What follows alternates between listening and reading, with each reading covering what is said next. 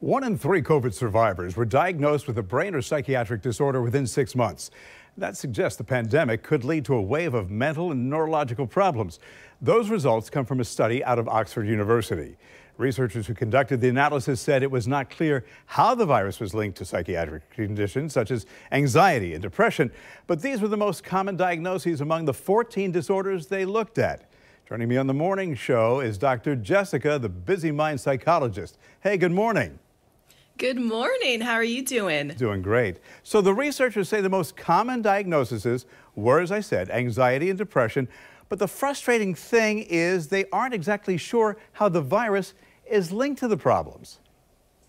Yeah, it can be really difficult, especially at the beginning when we're still learning so much about the after effects of someone who's experienced COVID to understand what that link is. But the fact that people are experiencing higher rates of anxiety and depression is something that we shouldn't be alarmed about, but we should be looking at and learning from. So then I've heard about COVID brain fog. I know of people, they're like, I just was told I did something, but I don't remember what happened. That's a reality.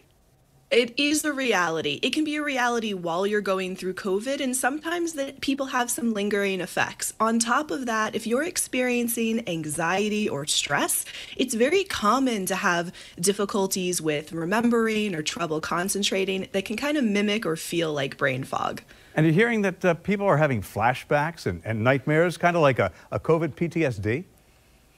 It's very common. If we think about if you've been hospitalized, that can be a very scary experience. If you're worried that you might die, that's a traumatic event. And so some people are experiencing normal trauma experiences as a result of that.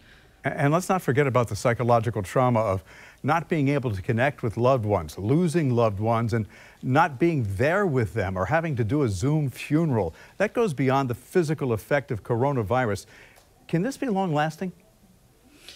It definitely can. What we want to highlight and focus on is the fact that we do have ways to connect with our loved ones, even if we can't give them that big, wonderful hug in person, and making sure in the months following that we have the opportunity to reach out and connect with the people who really matter to us. Hey, look, the bottom line is we are all trying to return to normal.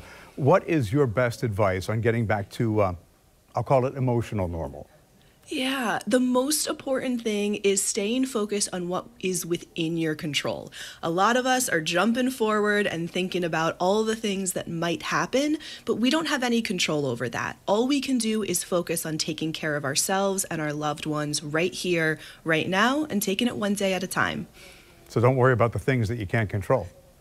Absolutely. All it does is stress us out, and we can't actually do anything about it until it comes up. So if people want to get in touch with you, what's the best way?